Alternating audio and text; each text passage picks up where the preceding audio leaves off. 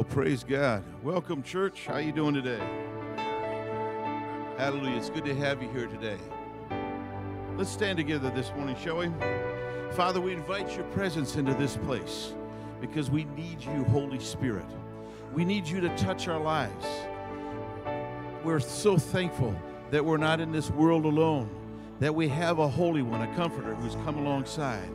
We thank you, Jesus, that you sent us the Holy Spirit. Now, Holy Spirit, come into this place, come into this very house and touch our lives. Let us know that you are here. We want to enter your grace, into your mercy, because great, great are you, Lord. Hallelujah.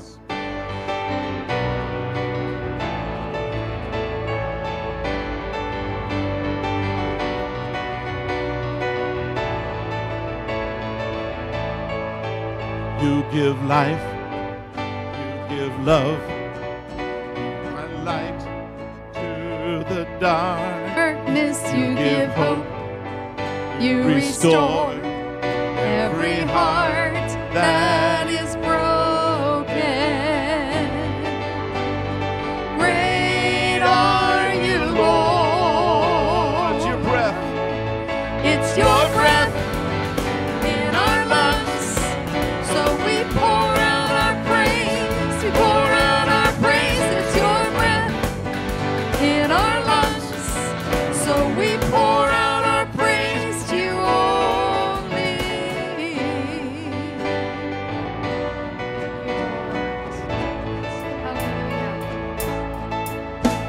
Give life. You are love, you are light in the darkness. You give hope, you restore every heart that is broken. Great are you, Lord. It's your breath. It's your breath in our lungs, so we pour out our praise. We pour out our praise. It's your breath in our lungs, so we pour out our praise to you only. It's your breath. It's your breath. In our lungs, so we pour out our praise. We pour out our praise. It's your breath in our lungs, so we pour out our praise to you only. I'd like to sing that first verse again. You give life. You give life, you are love, you bring light to the darkness. You give hope, you restore every heart that is broken. Great are you, Lord. It's your breath. Hallelujah, Lord. It's your breath in our lungs, so we pour out our praise. We pour out our praise. It's your breath in our lungs, so we pour out our praise to you. Pour out our praise. It's your breath in our lungs, so we pour out our praise. We pour out our praise. It's your breath in our lungs, so we pour out our praise to you only.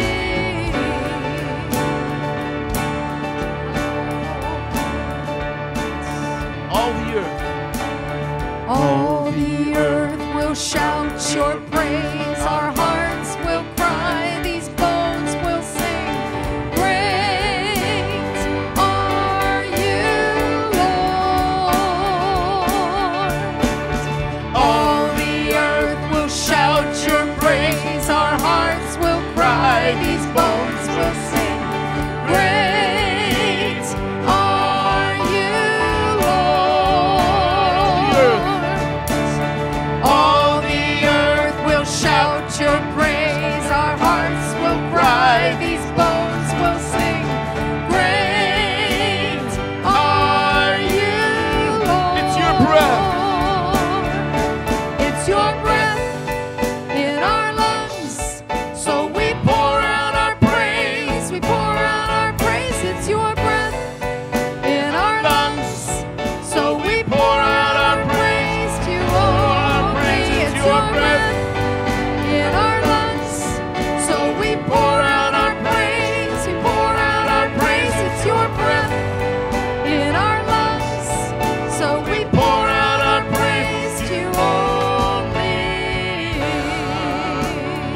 praise this morning. Hallelujah. Worship you, Lord. Hallelujah, Jesus. Worship you, Lord. Thank you, Father. Hallelujah, Lord. How awesome are you, God? Thank you, Jesus. Thank you, Lord. Praise you, Jesus.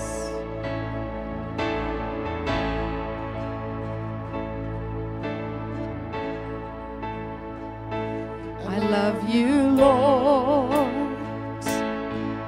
Oh, your mercy never fails me. All my days I found in your hand.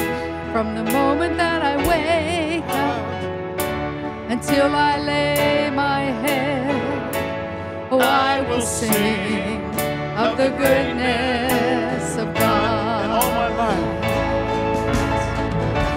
And all my life you have been faithful.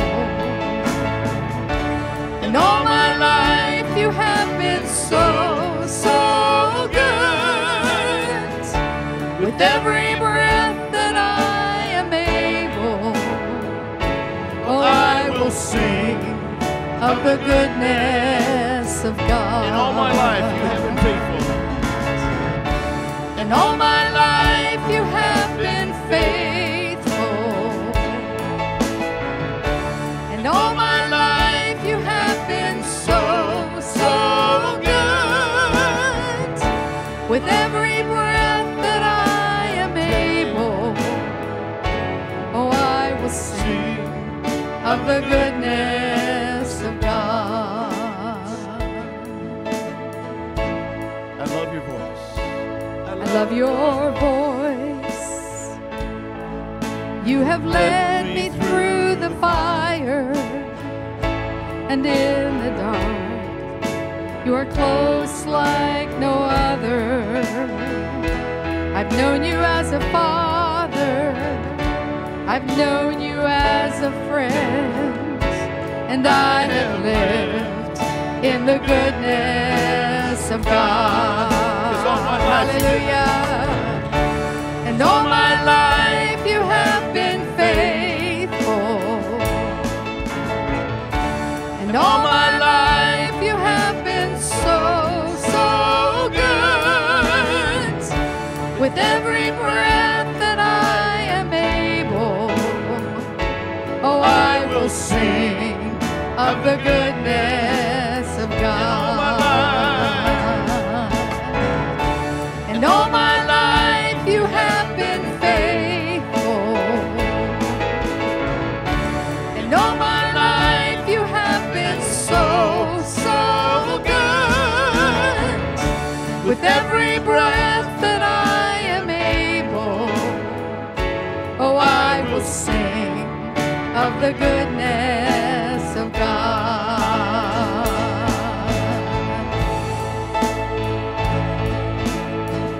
Your goodness is running after, it's running after me. Your goodness is running after, it's running after me. With my life laid down, I'm surrendered now. I give you everything. Your goodness is running after, it's running after me. Your goodness is running after, it's running after me. Your goodness is running after, it's running after me. With my life laid down, I surrender now. I give you everything. Your goodness is running after, it's running after me. One more time, sing it again now. Your goodness is running after, it's running after me. Your goodness is running after, it's running after me. With my life laid down, I surrender now. I give you everything. Your goodness is running after, it's running after me.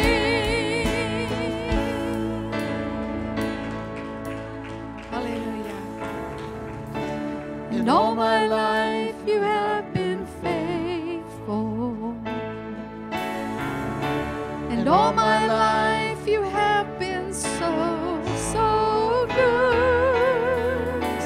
with every breath that I am able.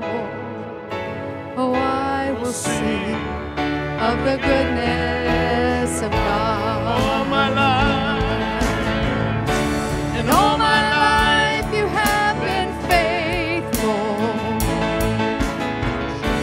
And all my life you have been so, so good.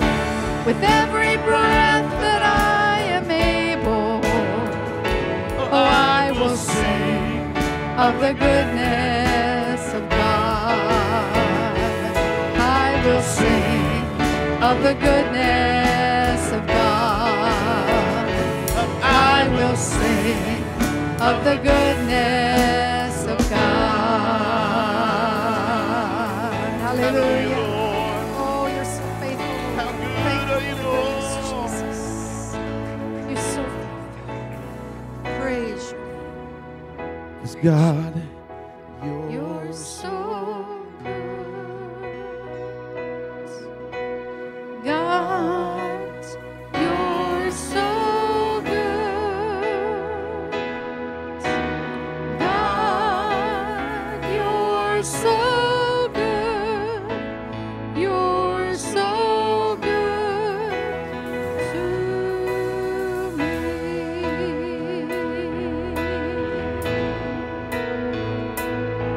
amazing love that welcomes me.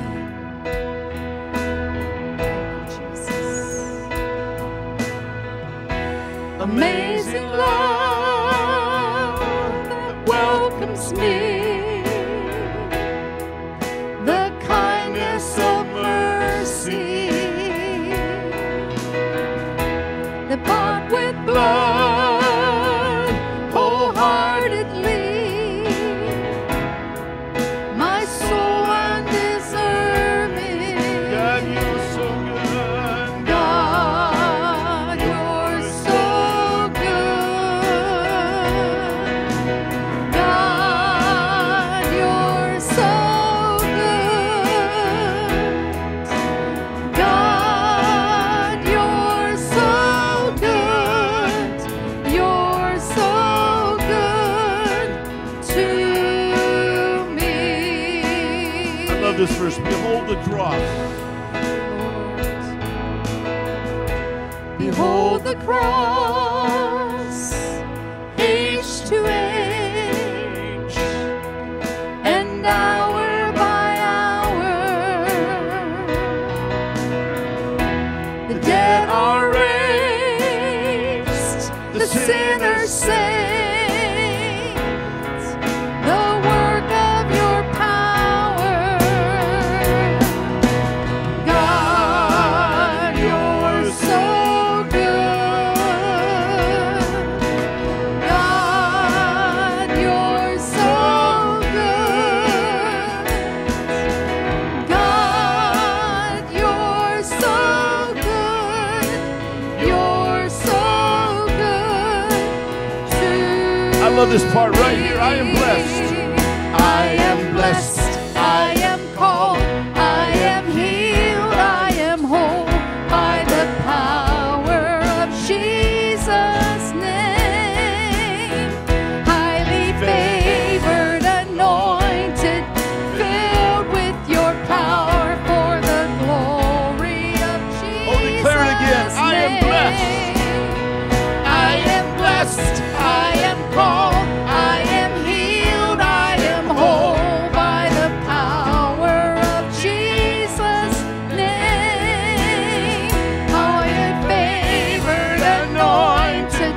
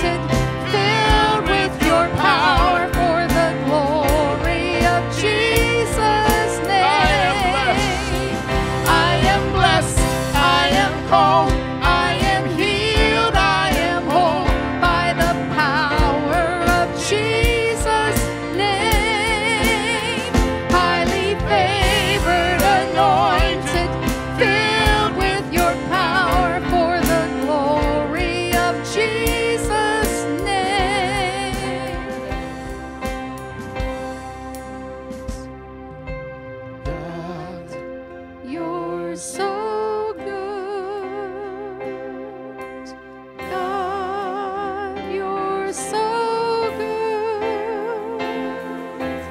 God, you're so good. You're so good to me. You are so good. God, you're so good. God, you're so good. God, you're so good. You're so good to me. Oh, let's thank you for that this morning. You are so good, Lord. You are so good to us, Lord. Hallelujah, Lord. Oh, how He loves you and me.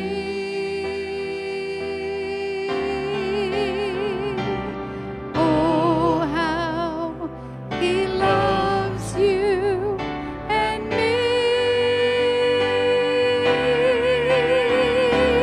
He gave His life. What more could He give? Oh, how He loves you. Oh, how He loves me. Oh, how He loves you and me. Oh, how He loves you and me. Oh, how He loves you and me. He gave His life. What more could He give? Oh, how He loves you. Oh, how He loves me. Oh, how He loves you and me. you're so good. God, you're so good. God, you're so good. You're so good to me. Yes, Lord, you are so good.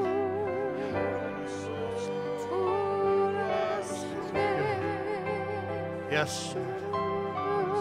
Hallelujah, Lord. Love you, Jesus. Love you, Lord. Thank you, Jesus. Thank you, Lord.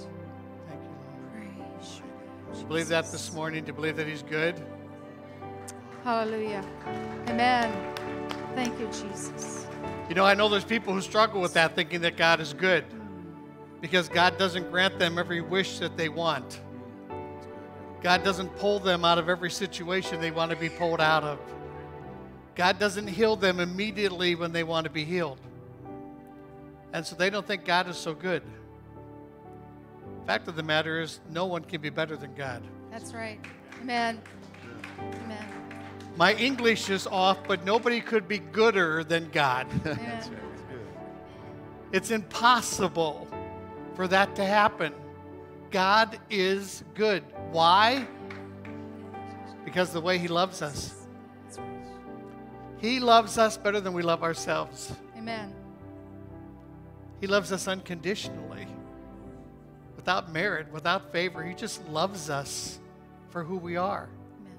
freely. He loves us. I don't know about you, but that's pretty good. Amen. When you don't deserve love, He loves you. When you are unlovable, He still loves you.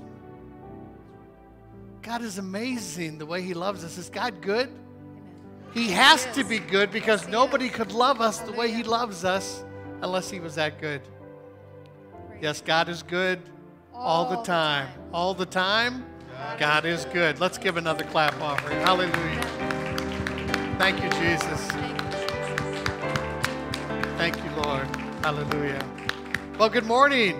So glad to have you in the house of the Lord. You may be seated. Welcome to Journey Church. If it's your first time here, if you haven't been here for a while, God bless you. We are glad that you're here with us today. We got a lot of people out traveling this weekend. I know that Justin and I were counting on the way home last Sunday. Said, well, so-and-so said they weren't going to be here. Well, so-and-so said they weren't going to be here. Well, so-and-so said they were on their way on vacation. Well, so-and-so this was happening. Is there going to be anybody at church? Well, here we are. You're all here, right? And yes, and most of all, God is here. Isn't that amazing? God is just so good. Appreciate your worship team this morning. I do. I have not had to drum for a long time because Mike usually does this. And worship practice didn't seem to go horribly bad. But as soon as I sat down, the thing went crazy on me. My earbuds wouldn't work. And then I hit one of those buttons that make everything just do weird things.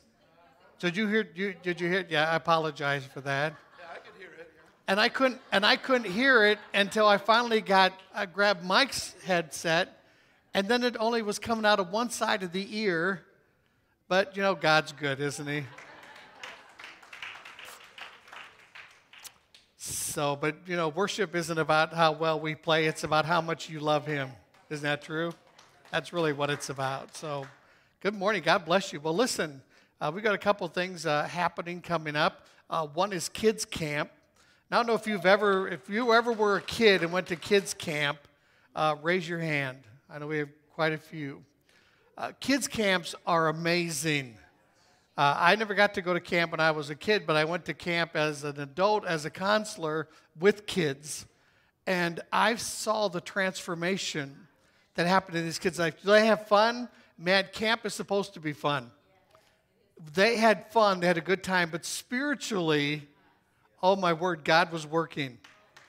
And everything we did at those camps was orchestrated for the glory of God to move and to touch these kids. And we saw kids filled with the Holy Spirit. We saw kids called to missions. We saw kids called into the pastorate. We saw kids give their life to the Lord for the first time. I mean, man, does God get a hold of these kids at camp?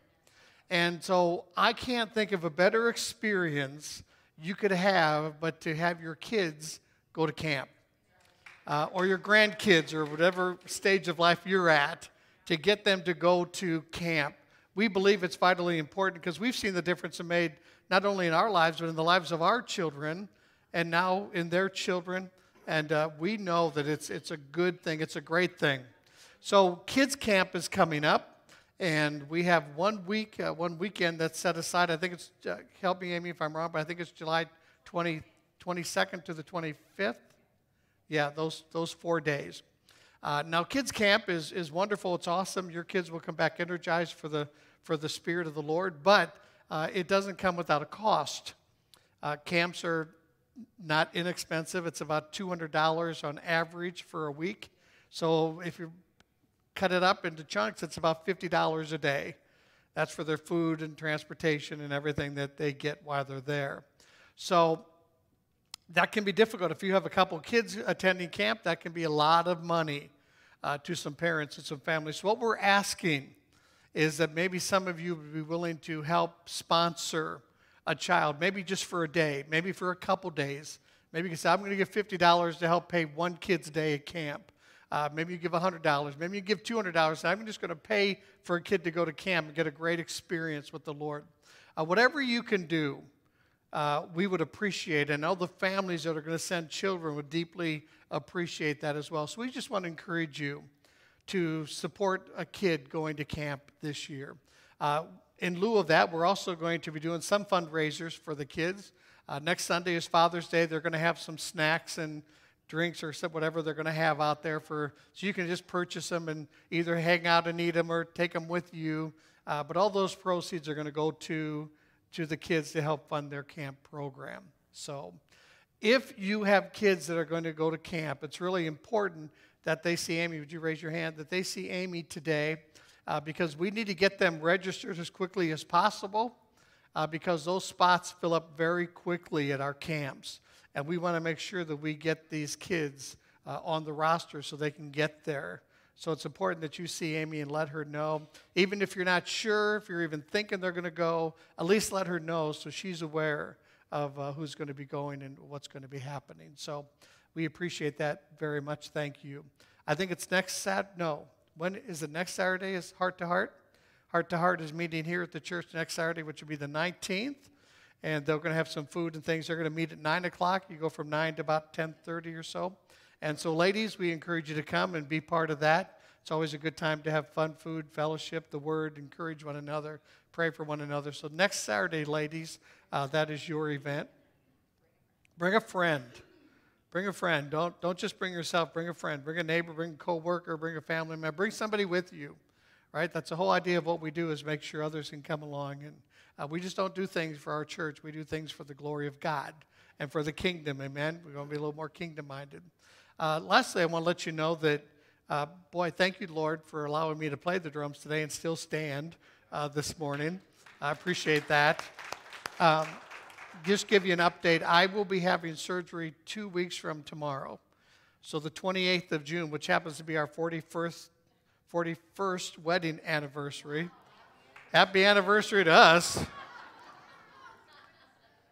So she'll probably be shopping for a new healthy guy at that point. But so that'll be our anniversary this year at Mayo in Rochester. And so we'd appreciate your prayers with that as well. But just to give you an update that that's what's going to be happening. So appreciative of the men and women who come alongside of me to help me during those times. So I'm grateful for the other pastors here in our church and for all that they do. Amen. Amen. Well, listen, we're going to transfer over here to the message. Before we do that, we're going to play the video we didn't get to play last week. Okay.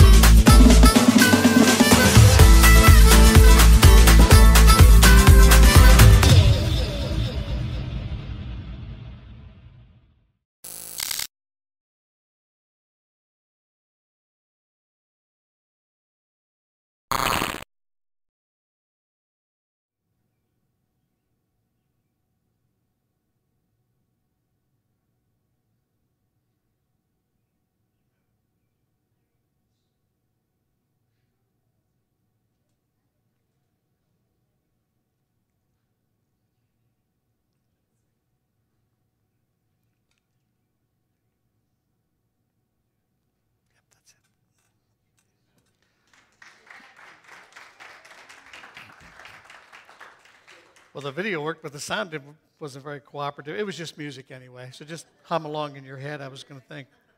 I thought it was funny, though, that the music stopped about the time it got really, or the message got very important. You know, don't fit in, do not conform. We talked about this last week. We just kind of got started. We got a little truncated because of the missionaries that were here, and that was okay. But we wanted to talk about being chameleons and not conforming to this world in which we live in. But yet we are here to do one thing, and that is we are to be imitators of Christ, right? Listen, you can't conform to the world and be an imitator of God. Do you get that? Have you read the news? Have you watched the news? Do you see the things that are happening around you? You can't be of the world and be of God. Matter of fact, Jesus himself said that. He says you can be in the world, but you can't be of the world. And that's what we're talking about, being chameleons. Because Paul instructs us in the book of Romans. He said, listen, do no longer conform. In other words, he says you were. He says no longer. He said don't start it or don't even begin it. He says no longer conform. In other words, he says you've already started conforming to the things of the world. But I want you to quit doing it. Do not conform any longer. He says don't blend in. Don't make the ways of the world your ways.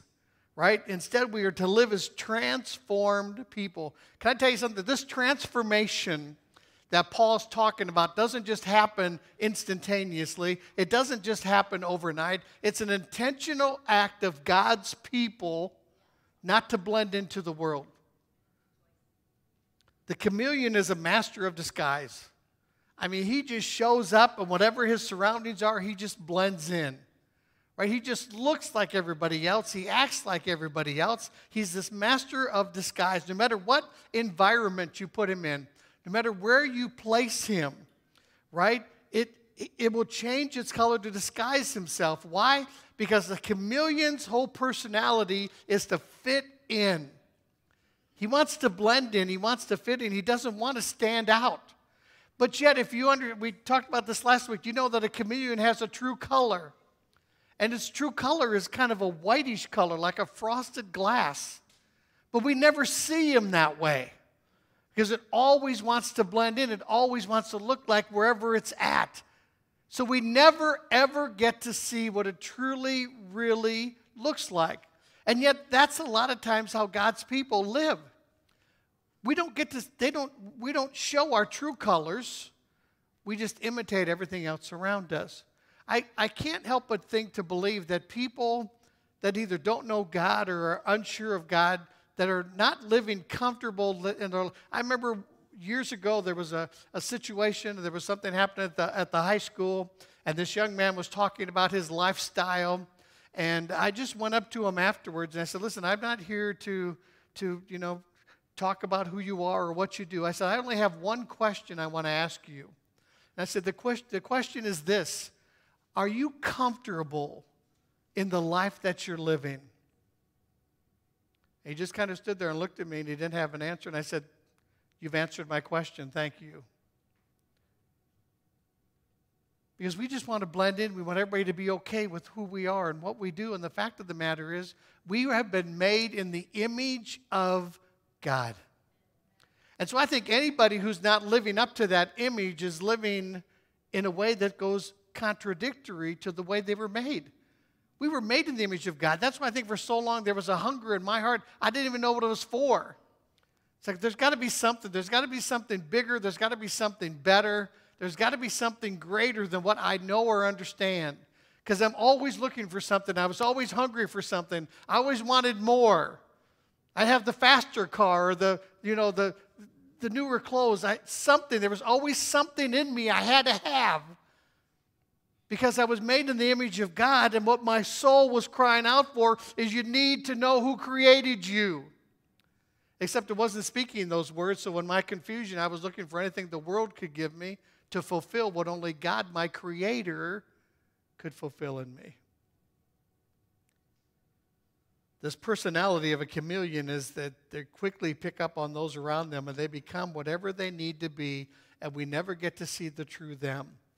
Matter of fact, sometimes I think they're confused at who they really are. I don't think they know who they truly are. We'll talk about that in a minute.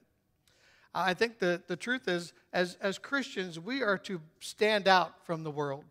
We should stand out against the backdrop of the world. We are called a peculiar people. Now, I don't want you to look weird. I don't want you to be weird.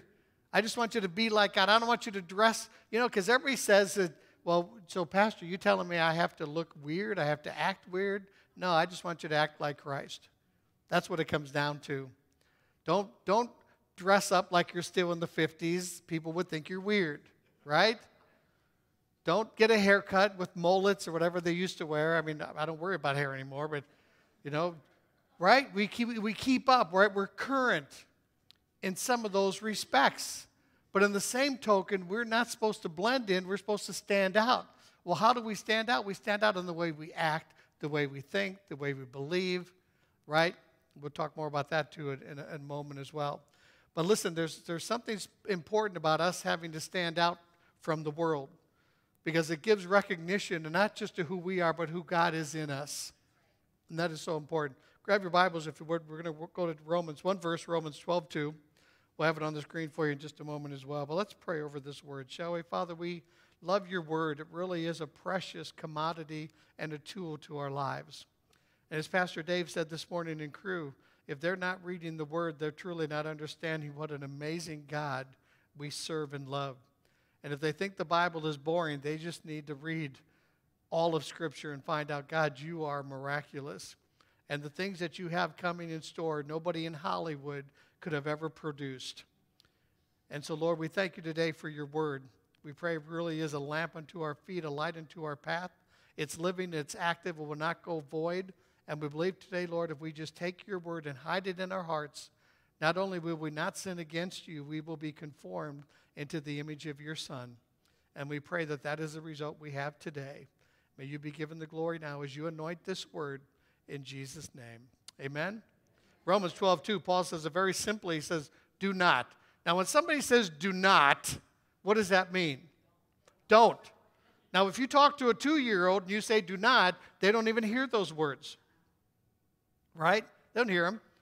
But Paul says, do not do what? Do not conform. What does that word conform mean?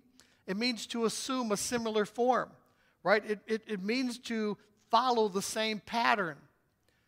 Paul says, do not conform to the patterns of this world. Right? He says, do not assume a similar form of the world. Do not fall into the same patterns. Excuse me. But he says, there's something better I have for you. He says, isn't it great when somebody tells you what not to do, but then they tell you what to do? To me, that's always easier. If somebody says, don't do that, say, well, what am I supposed to do? Because if you don't tell me what to do, I'll probably do something else I'm not supposed to do too. So Paul said, well, listen, do not conform to but he says, but this is what you do. But be transformed by the renewing of your mind. What's this transformation? It's a process that we go through, right? That we begin to not look like who we used to be, but we begin to look more like Christ. We begin to look more like God. We start getting our mind read. It starts in the mind. It says, then you will be able to test and approve what God's will is. Listen, as your mind is transformed, you're going to be guessing what the will of God is. But Paul says, listen, if you are transformed by the renewing of your mind, you will be able to test and approve what God's will is. And we all need to know that. I can't tell you how many times people, oh, excuse me, got you all awake now. People come to me and say, Pastor, how do I know God's will? How do I know the will of God? How do I know what God wants me to do? Get your mind transformed. Transform your mind, and then you will be able to test and approve what God's will is. To know what it is, to be transformed into the way He's thinking. Trouble is sometimes we don't know God's perfect will because we want our own will. We already have an idea of what we think God should do, and our minds are already made up, and we're not thinking and acting and responding the way God would want us to respond. So Paul's saying, listen, there's a contrast. There's a contrast between fitting in and standing out. And as Christians, we are called to be like who? We're called to be like Christ. Christians, Christ-like. Supposed to be like Christ. So what does that mean? It means we act like Him. It means we look like Him. It means we think like Him. It means we interact with the world like Him. If we say we're Christians, but we continue to live like everybody else, we're really hypocrites. And isn't that what the world has against the church? We're just a bunch of hypocrites. Because you keep telling me one thing, but you do everything that I do. You act like me, you respond like me, but then you tell me that I need to go to church and be somebody different. But yet I don't see who this is I'm supposed to be looking like. Because we're hypocritical. There's a confronting that has to happen when we're in conforming. There has to be a confrontation because we conformed. And that's what Paul was saying. Listen, there's something coming for you. If you've conformed to the world and now you want to look like Christ, there's going to have to be a confrontation. A confrontation is going to have to happen. I wonder how many of you have ever tried to model somebody, maybe somebody you looked up to or maybe somebody you admired, and you tried to act like them. You wanted to be like them. You did everything you could to act like them and to look like them and to talk like them and to sound like them because you were so infatuated with them. You wanted to literally be them. So you literally decided this is what you wanted to do. This was how I remember when my younger brothers were really young, they wanted to be Batman and Superman. And so all over the house they would act like they were flying or kapowing people. Right? They even had little cars that looked like the Batmobile, and they wore their outfits. Why? Because they wanted to be like Batman and Superman. So they did everything they could to imitate them, and said they even believed that they were. They would be this tall, and they'd come up to me like, it's like, you're not going to do anything. I will slap you into next week. But in their minds, they were who they thought they wanted to be. And we do that. Even as adults sometimes. We see somebody say, oh, I wish I was them. Oh, I wish I could do that. Oh, I wish I could. I found years ago, I thought, oh, I wish I could preach like T.D. Jakes, or I wish I could, really decipher the word like Charles Stanley. I wish I could really. And then God said one day, he says, but you're not Charles Stanley and you're not T.D. Jakes. You're you. Just be you. Just teach the way you teach and preach the way you preach. Don't try to be somebody else. I didn't create you to be like them. I created you to be like me. So there has to be a confrontation. Sometimes I think we even like to try on other people's characteristics just to see if they fit us. Right? We just try them on. Well, I really kind of like, you're so outspoken and you're so bold, and I'm just going to try that. But it's like a sweater that's got shrunk into the dryer. It doesn't really fit you anymore.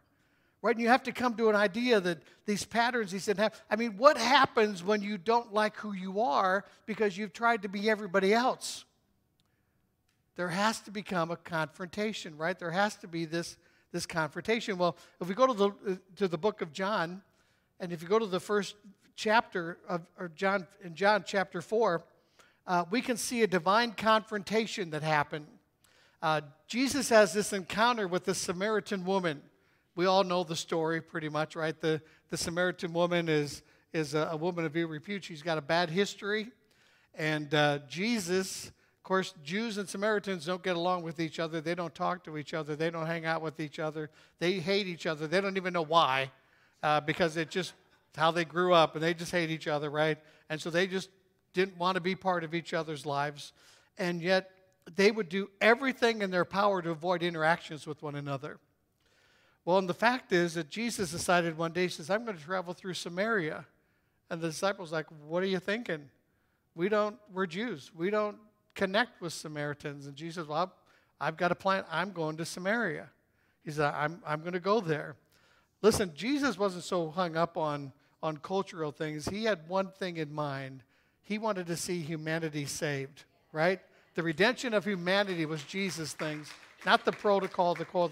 So Jesus intentionally, now this is important, Jesus intentionally went out to Samaria, right? And so he meets this woman, intentionally meets this woman at the well. She's going to draw water. It's about noon. Now usually all the other women would come earlier in the day, or they would come later in the evening. She didn't have any friends. The people of the community didn't like her because of her lifestyle. So she would come all by herself at noon. And Jesus just happens to show up. And what does the two of them do? There's a confrontation. Now, when you have a confrontation with Jesus, because he loves us so much, it isn't a heated argument. It's done with love and grace and mercy and compassion. But he has this interaction with this woman who's ashamed of her lifestyle. She really would have not wanted to have this encounter with Jesus. Matter of fact, she said, why are you even talking to me? Why are we having a conversation? She was uncomfortable in this confrontation. And then Jesus, of course, makes her aware. He says, listen, your lifestyle is never going to truly fulfill the life that you want. What was he saying? You're a chameleon. You're living a lifestyle outside of what you should be living. As a matter of fact, he was very blunt with her. He says, the fact is you have had 5 husbands, and the man you are now with is not your husband. Now, Jesus calls her out. He calls her out and says, listen, you're living in a way that's not offering you real life. He says, but what I'm going to offer you is a way to live a better life. So he calls her out. It's kind of what this sermon really is about, to call us out. To call us out and say, you conforming to the world? Are you blending into the world, or are you standing out? Do people you work with, do people you live with, do your neighbors, do they know who you really are? Or do you just blend in? When you walk out of the door, when you walk into your workplace, when you walk into school, when you walk into your community, do people just see you, oh, you're just part of us? Or do they say, oh, I know them. They love the Lord. They're Christians, right? They act a little bit different. They look like us, but they don't live like us.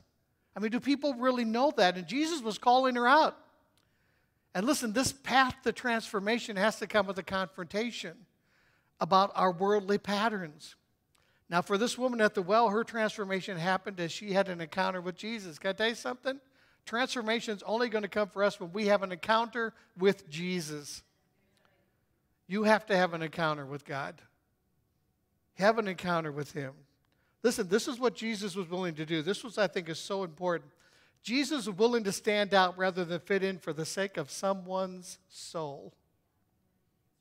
See, if Jesus just wanted to be the chameleon, he would have said, well, listen, Jews and Samaritans don't connect. We don't talk to each other. We don't have anything to do with each other. But Jesus says, you know what? I'm more willing to stand out rather than fit in because we're talking about somebody's soul. And for you and I, it's the same thing. We need to stand out for the sake of someone's soul. That's so important that we do that. Who do you know that doesn't know Jesus? You may be the one. You may be the one to introduce them to Him. I wonder how many people look at your life and all they hear is the conflicts you maybe have with others. Or they hear about how you love Jesus and how you follow Him, but they don't see much love coming out of your life toward other people. Listen, I believe one way or another, our lives paint an image in the heads of those who don't believe what God looks like, acts like, speaks like, and loves like. If we're truly the imitators of God that Paul calls us to be, then we are painting the picture of what God looks like in the minds of those who don't know God.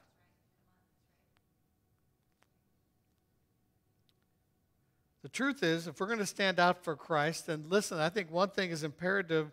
One of the most important aspects of Jesus' ministry was love. If we're going to stand out for Christ, we have to love. I love what Pastor Choco, our General Secretary for the Assemblies of God, just a few weeks ago at our General Treasurer, is he Treasurer? He's Treasurer for the Assemblies of God. And he said to us, he said, we love this statement. He says, love is heaven's currency. Love is heaven's currency. I love that. Think about what currency does. It provides, it supplies, it buys. It says this is what love offers. This is the currency of heaven is love. And Paul tells us in Ephesians 5:1-2, he says, therefore be imitators of who? Of God. It doesn't say be imitators of the world. Matter of fact, he already said do not conform to the world. And he says be imitators of God as beloved children and walk in hatred. Because that's what most of the world I know lives in. That's where they walk in. Listen to the news. People hate each other. They don't even know why they hate each other. It's like the Samaritan and Jews. They don't really know why they didn't like each other. Somebody just told them not to like each other. They said, okay, well, let's just live like that. But it says, therefore, as imitators of God, as His beloved children, walk in love. As Christ loved us and gave up Himself for us, a fragrant offering and a sacrifice to God. Paul says, be imitators of God. And he says, do that in the way you love. Do it in the way that you love. The reality is we distort God's love because we want to mold it into what the world defines as love, which is nowhere close to what God's working definition of love is. Listen, when Jesus was ministered on earth, he constantly was extending compassion, grace, mercy, and love to everybody he dealt with, even his enemies. Jesus loved those whom culture had denied unlovable, unclean, undeserving. This woman at the well, nobody else wanted to talk to her, but out of love, Jesus says, I will. Zacchaeus, the tax collector, nobody wanted anything to do with him. He took their money. Jesus walks into town and says, Zacchaeus, come down for me. I want to talk to you. I want to go to your house with you. They said, what kind of guy is this that he hangs out with publicans and sinners? It's a guy who loves. The woman with the issue of blood, the invalid at the pool of Bethesda, right? The thief hanging on the cross next to Jesus, right? The ones who hung Jesus to the cross. He treated them with love and compassion and grace. Just Jesus, to the outside world, even to his own disciples, looked crazy for talking to this Samaritan woman. And not only that, but the Pharisees thought he was crazy for healing people on the Sabbath. But listen, when you're going to love, when you're going to truly imitate God, if you're going to imitate the love of Christ, you're going to stand out. Jesus stood out. Why? Because he loved. He loved differently than the rest of the world. Listen, it's going to look odd to the world to love people the way Jesus loved them.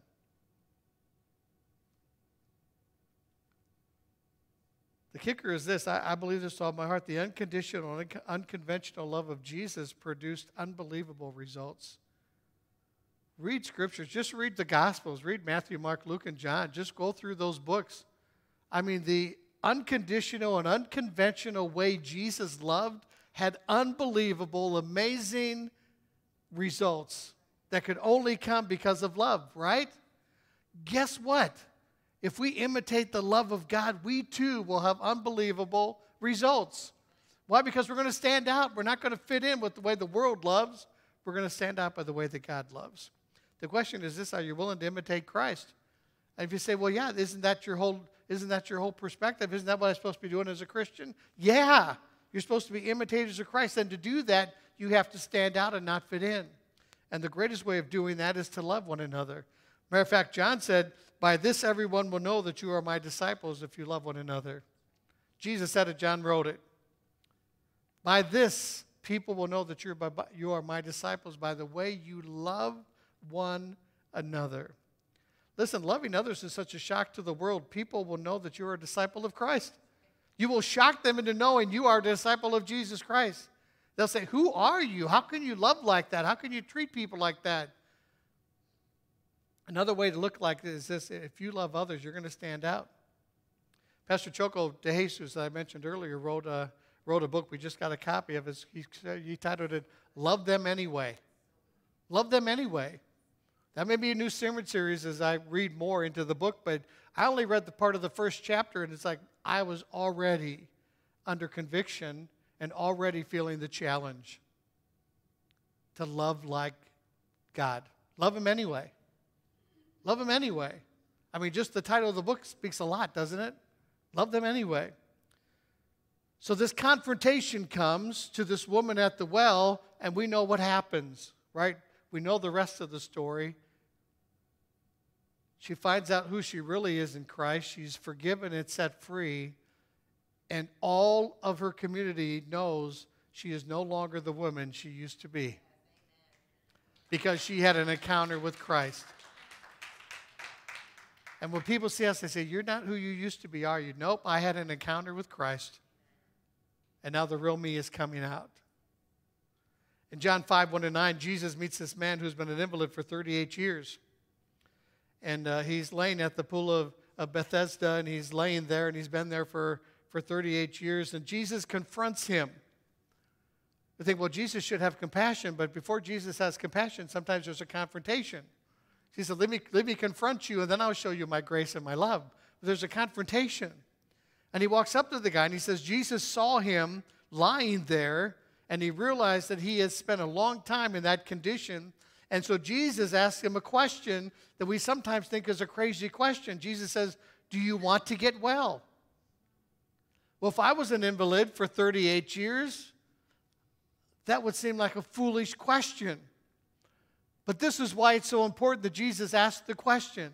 It's the reason why we tell people, hey, if you want to get constant, if you want to take up some of our time, if you want us to pour into your life, you need to initiate to let us know that you want to get well. What was Jesus doing? Jesus was asking the question. Jesus, I can get you well, I can fix you, I can do a miracle, but the question is, do you want what I have to give you? Do you want to get well? I mean, Jesus was looking at a man who was remember we said, be transformed by the renewing of his mind, of your mind. Jesus was looking at a man whose mind was so conformed into thinking that this was the way his life was always going to be. He said, this is it. Matter of fact, we see that by the response to the question. This is his reply. He says, I have no one to help me into the pool when the water is stirred. While I am on my way, someone else goes in before me. What happened? His mind said to him, it's never going to happen. You're never going to get there. Somebody's always going to beat you to it, right? This is going to be your lot in life. He was only able to respond out of the reality he believed he occupied. I would argue this. I would argue that his condition, his suffering, his discouragement had conformed his thinking to a mindset of hopelessness. It's never going to happen for me. It's not, this is my life. I'm hopeless. There's nothing that's going to happen. Talked about this last week. You know that on average day you have 60,000 thoughts? Every day you have an average of 60,000 thoughts. And some people are going, my brain doesn't work that well. But there's a clinic in Cleveland who did this research, and it said this: you have 60,000 thoughts a day, but 80% of them are negative. 80% of those thoughts you have are negative. Houston, we have a problem, right? Then I call it stinking thinking, right? Proverbs wrote this: as a man thinketh in his heart, so is he. That's what was happening to this man, this invalid. 38 years, he said, well, this is who I am. This is all that it's going to be, right? He said, I can't be who I truly was created to be, because his mind had already told him and conformed it to the image of the world that said, this is all I get. And so Jesus had to have a confrontation with him and said, listen, the battle is won and lost in the mind. That's why he asked the question, do you want to get well? And the question was, I don't think I can get well. Listen, with Jesus, all things are possible, amen? I don't know what your experience in life, I don't know what confrontation you need to have with God, but I can tell you this: there is no stronghold in your life greater than Jesus. There is no sin so strong that he can't help you break it. Right? There's no enemy out to get you that Jesus can't defend against. Right? Listen, we just get conformed to the world and think, well, this is it. And we buy into the things of the world to think we have to conform into the world, because if I want to be happy, I got to be worldly. And God says, and Peter's saying, listen, if you want to be happy, you need to be godly. So a confrontation has to happen. Listen, so much of the world is inviting us to conform to the world. Watch the commercials. So much of the world is inviting us to conform to the world. So easy to conform to the world. But can I tell you something? The world falls way short of the glory of God. And what does it tell Corinthians? Whatever you do, do for the glory of. It doesn't say whatever you do, do for the glory of the world. It says whatever you do, do for the glory of God. The world conforms, but the word transforms. Amen? And we're supposed to be people of transformation. And sometimes I think if we try to figure out these patterns in our life, maybe some of these negative patterns in our life, and we're trying to figure out why life seems to be going in the ways of the world. And I think sometimes it's a correlation between how much time we spend with God and how much time we spend in the world. This may date me, but I remember guys like Rich Little. The old people said, yeah. Rich Little was an imitator. Amazing. I mean, just just like that, he could become John Wayne. 2 seconds later, he becomes President somebody. President Nixon. I mean, and this is what imitators do. And he did a talk show one time, and they asked Rich about what he did, and he said, I just study these guys. He said, I study their manners, I study their speech, I study their actions. He said, I just study him, and he says, then I just imitate them. I'll change my voice, right? To him, we look and say, well, Rich Little was a chameleon. He looked at everybody else and wanted to be them, so he responded to them, right? But the fact of the matter is, Rich Little was still Rich Little. And he said, I don't want you to think I'm them, I'm me. I just have studied them enough that I can act like them, and you think I'm them. And isn't that the way it's supposed to be for us? I mean, the world wants us to look like the world. We study the world. We spend a lot of time in the world. And so it's easy for us to conform to the world. But I think if we would spend a lot of time with God and more time in His Word than what we have been, and more time in prayer, right, I would think it would be easier for us to become imitators of God. Like Rich Little, he says, you need to study Him. I want you to study God. Study the way He acts. Study the way He thinks. But God says, if you really want to know my thoughts and my actions, look at my Son Jesus. I put Him on earth so you can see me. So He says, look at Jesus and you will see me. Even Jesus says, when you see me, you see the Father. This is how the Father acts.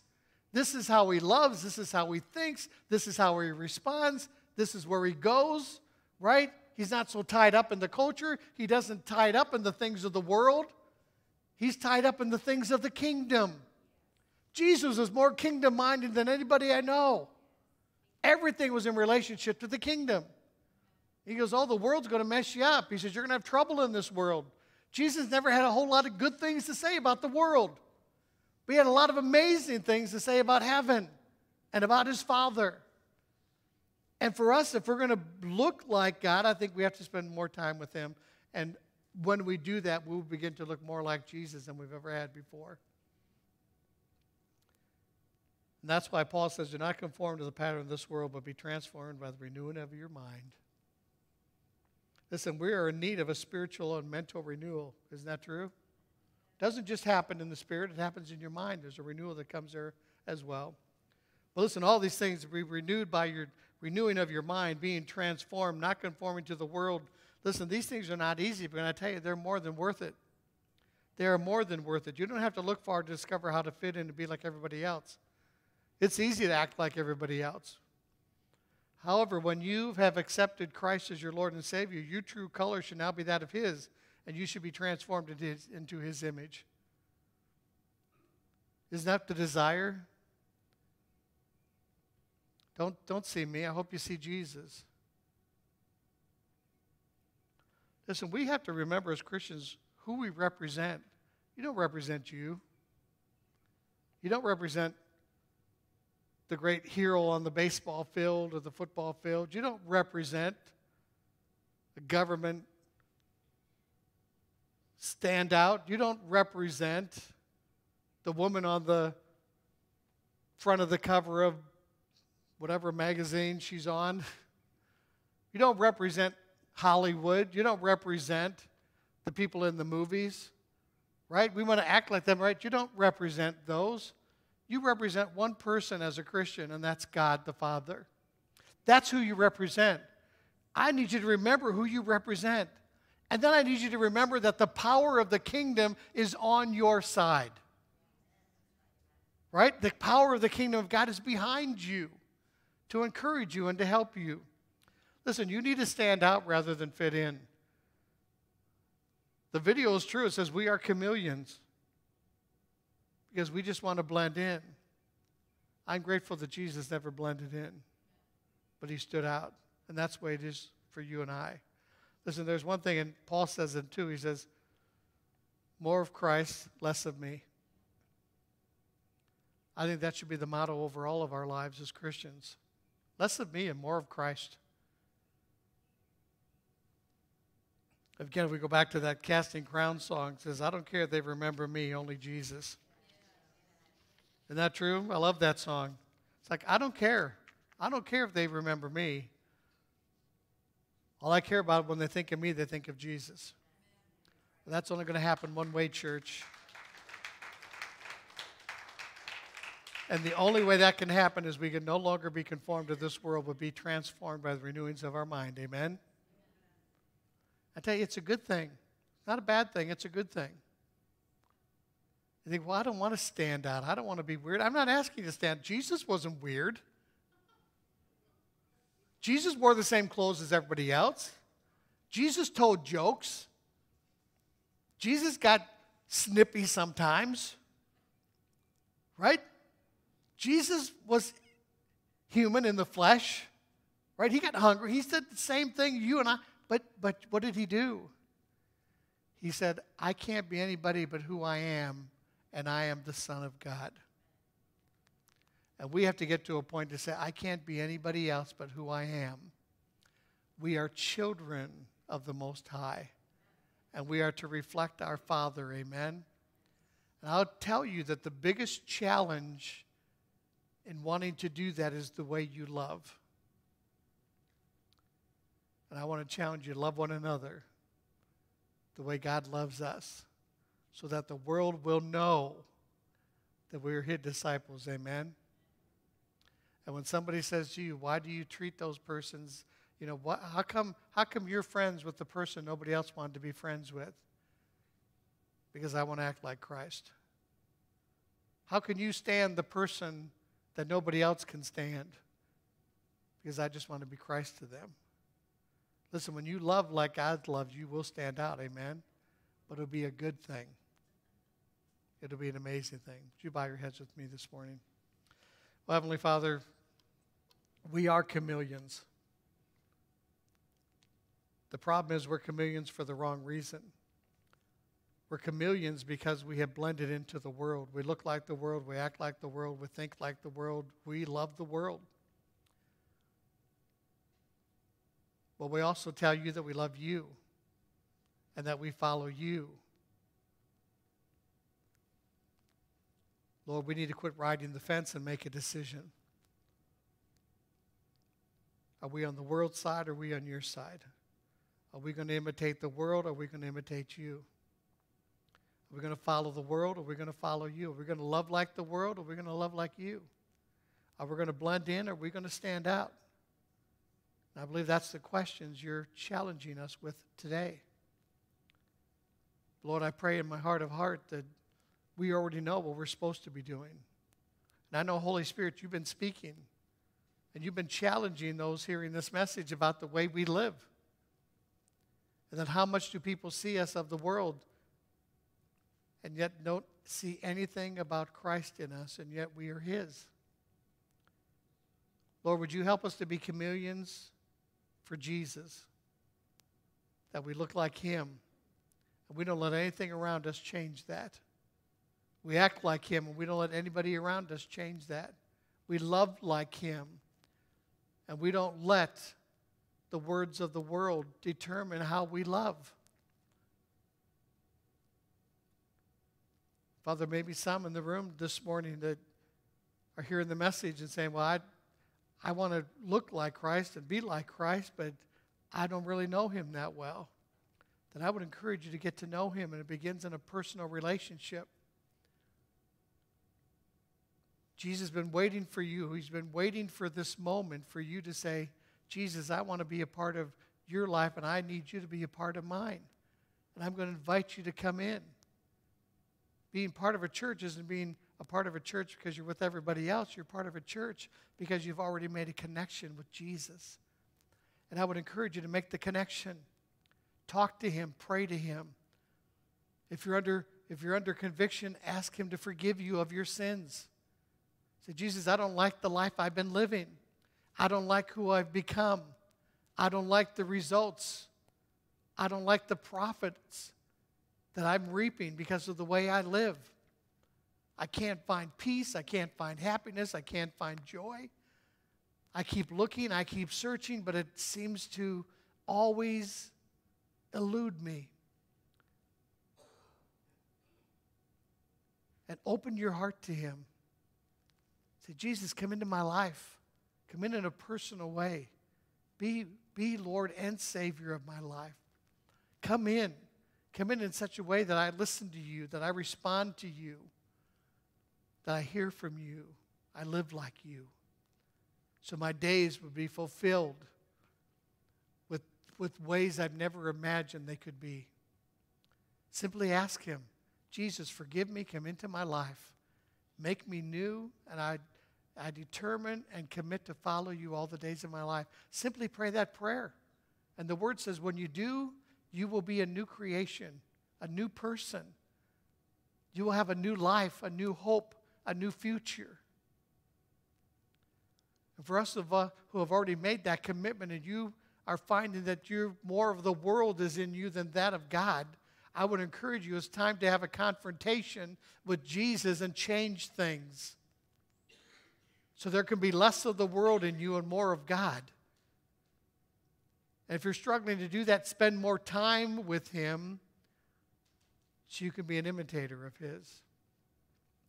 But I believe, Lord, in these last days that you're going to tear the veil off of the church. And there are going to be some churches who are not going to reveal your glory. They're going to reveal the things of the world because they've allowed the world to come in. But I thank you for the churches, Lord, when the veil is torn off, they're going to reveal the glory of God because they've been imitators of yours. Not listening to what the world says is okay, but listening to what you said is okay. And I pray, Lord, that we will always be one of those churches that reveal the glory of God because we refuse to conform to the world, but we desire to be imitators of you.